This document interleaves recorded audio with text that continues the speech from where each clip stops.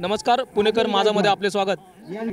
सध्या आपण ननगर या ठिकाणी छत्रपती शिवाजी महाराज क्रिकेट चषक फुल पिच क्रिकेट स्पर्धेचं आयोजन करण्यात आलं होतं। आपल्या या क्रिकेट स्पर्धेचे आयोजक आहेत निलेश घुटके, संस्थापक अध्यक्ष युवा विकास प्रतिष्ठान। आपल्यासोबत या ठिकाणी कार्यक्रमाचे प्रमुख पाहुणे, स्पर्धक आणि सर्व खेळाडू या ठिकाणी उपस्थित आहेत। सर, आज या ठिकाणी जे स्पर्धेचं आयोजन केलेले आहे, तर आजच्या या स्पर्धेच्या निमित्त आज आपण काय बोलू इच्छिता? स्पर्धा ही नक्कीच क्रिकेटची होती आणि खूप मोठ्या प्रमाणात ऑर्गनाईज करण्यात आली होती। युवा पिढीला आजकाल जर आपल्याला व्यसनापासून या इतर गोष्टीपासून लांब करायचं असेल तर त्यांना 100% आपल्याला खेळाकडे प्रवृत्त करणार आणि त्यासाठी ही खऱ्या अर्थाने मार्गदर्शन करणारी आणि मुलांना पुढे नेण्यासाठी ही स्पर्धा जी ऑर्गनाईज केली आहे त्याचं मी खरंच कौतुक करतो। आणि निलेश घुटकेंनी सालाबादप्रमाणे यावर्षीसुद्धा ही दुसरं पर्व त्यांचं सुरू आहे आणि इथून पुढे पुढच्या काळामध्ये ते अशाच प्रकारचे क्रिकेट स्पर्धा भरून युवा पिढीला खेळाकडे आणि व्यसनापासून दूर नेण्यासाठी ही अशा प्रकारचे ऑर्गनाईज करत राहतील ते, अशा मी त्यांना शुभेच्छा देतो। आपल्यासोबत आयुब भाई सय्यद आहेत।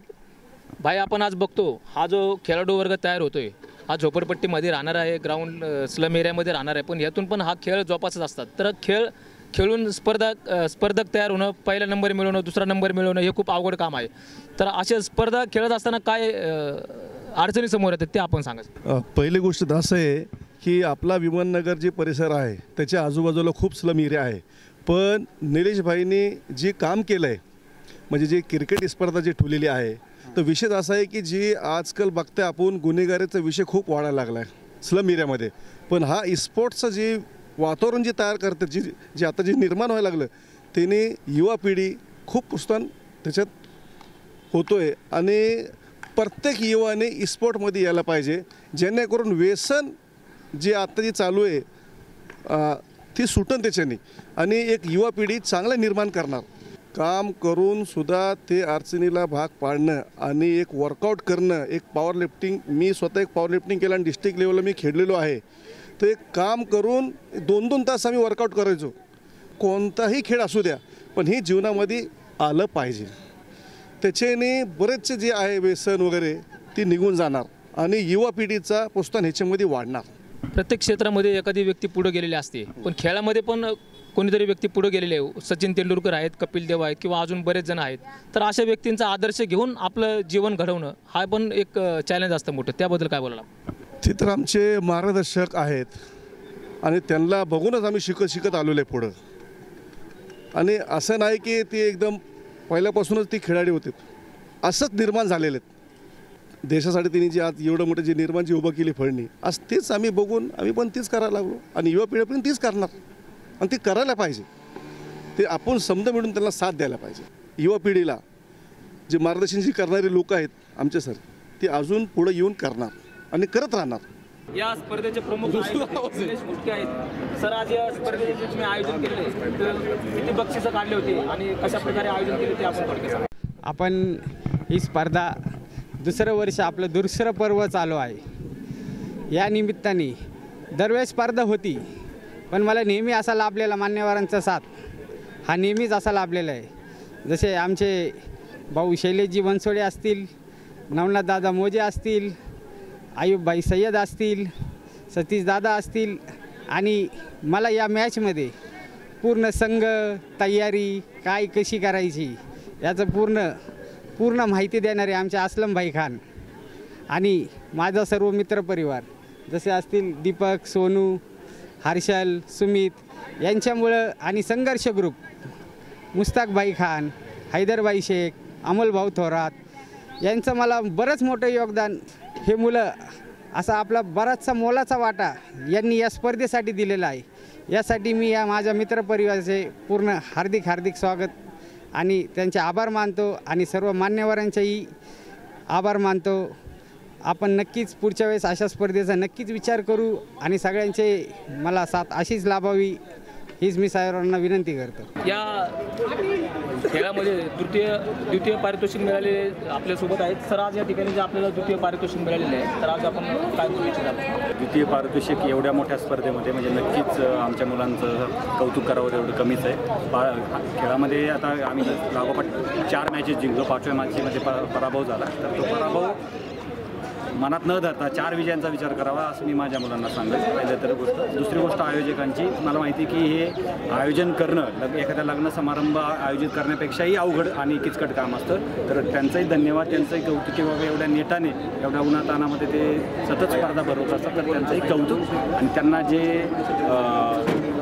सहकार्य करतात आर्थिक सामाजिक, तर जे काही आमचे शैलजीत सारखे मित्र आहेत त्यांचे, तर त्यांचेही आभार मानतो. तर जे प्रथम पारितोषिक जे आपल्याला आज मिळाले कशा प्रकारे आपण ही तयारी केली? निलेश भाऊ आणि असलम भाई यांनी मला या स्पर्धेमध्ये खेळण्याची संधी दिली, याबद्दल प्रथमतः यांचे आभार. कारण यांनी मला टीम बांधणी करायला सांगितली होती आणि आम्ही चांगल्या प्रकारे करून आम्ही फायनल जिंकलो. आणि स्पर्धा तर खूप उत्तम प्रकारे केली होती. खूप चांगली टुर्नामेंट झाली. ज्या भागातनं जे स्पर्धा ठरवल्या जातात, कदाचित अशा स्पर्धामधूनच खेळाडू तयार होतात मोठे. तर काय वाटतं सर आपल्याला? विमाननगरमध्ये खेळणारे चांगले प्लेयर आहेत. हर वर्षी या ठिकाणी ग्राउंडवरती रविवारी हर वर्षी चांगल्या प्रकारे टुर्नामेंट होतात. पण निलेश गोटकेने लगातार 2 वर्षे छान अशी टुर्नामेंट केलेली आणि हर रविवारी या ठिकाणी टुर्नामेंट होती. आणि प्लेयर आणि टीमा चांगल्या प्रकारे, विमाननगरमध्ये एवढे क्रिकेट नव्हते खेळत, येणाऱ्या 5-6 वर्षापासून टुर्नामेंट चांगल्या प्रकारे होत्या. त्याच्यामुळे पोरांची सुधारणा आणि क्रिकेट खेळण्यामुळे बाकीच्या गोष्टीकडे पोरं काही लक्ष देत नाहीत आणि क्रिकेटकडे जास्त लक्ष देतात. त्याच्यामुळं खरंच पोरांचं कौतुक करण्यासारखंच आहे. बाकीचे करणारे करतात, पण बाकीचे स्पोर्ट्सकडे पण जास्त लक्ष आहे पोरांचं. निलेश गुटकेचं या ठिकाणी आम्ही खरंच अभिनंदन करतो की वर्षातून एकदा होईना, कशी का होईना टुर्नामेंट, पण छान प्रकारे करतो. त्याच्यामुळे त्याच्याकडून आमच्याकडून त्याच्याला शुभेच्छा छान अशा. याच्यातून कुठला तरी खेळाडू राज्याच्या लेवलला पण खेळायला गेला पाहिजे असं आपल्याला वाटतं का? हो, वाटतं ना. कारण की जो तो प्लेअर आहे त्याच्यात सूडबुद्धीने आपल्या बुद्धीने खेळत असतो आणि त्याच्याबद्दल म्हणजे भावूक होऊन आपण असं म्हटलं पाहिजे की तो आणखी उच्च स्तरावर जायला पाहिजे. जेणेकरून सर्वांनी मदत करणं जरुरी आहे आणि सर्वांनी हेल्प करणं जरुरी आहे. जो गरीब असो या मिडियम असो या श्रीमंत असो, त्याबद्दल आहे ना सर्वांनी मदत करून त्याला पुढं पाठवलं पाहिजे. हे सर्व माझी आमच्या टीमची व कार्यकर्त्यांची इच्छा आहे. आज निलेश भाऊ गुटके यांनी 4 क्रमांक काढले, तर असे खेळाडूंना आज शुभेच्छा पर आपण काय बोलाल, प्रोत्साहन पर? निलेश भाऊंचं पहिलं तर हार्दिक आभार आणि अभिनंदन. कारण ते जे दरवर्षी चांगली अशी स्पर्धा भरवतात आणि विशेष म्हणजे विमाननगरमध्ये प्लेयर एक उभारता म्हणजे निघतोय बाहेर येतात. दरवर्षी जर अशीच कुणी ना कुणी टुर्नामेंट भरवली तर चांगले प्लेयर उभारतील या ग्राउंडवरती. आणि पुढं पुणे जिल्हा झालं, पुणे जिल्हा टेनिस क्रिकेट झालं आणि पुणे जिल्हा टेनिसमधूनच भरपूर खेळाडू हे लेदर क्रिकेटमध्ये रणजीपर्यंत गेलेत व आपल्या IPLमध्ये खेळलेत. डॉमिनिक जोसेफ झाले. हा खेळाडू आपलं टेनिस बॉल क्रिकेटवरती खेळत होता. खेळून या दर्जावरती गेले ते लोक की आज तो रणजीमध्ये गेला आणि नंतर IPLमध्ये गेला. दिल्ली डेअरडेव्हिल या टीममध्ये सिलेक्शन झालं.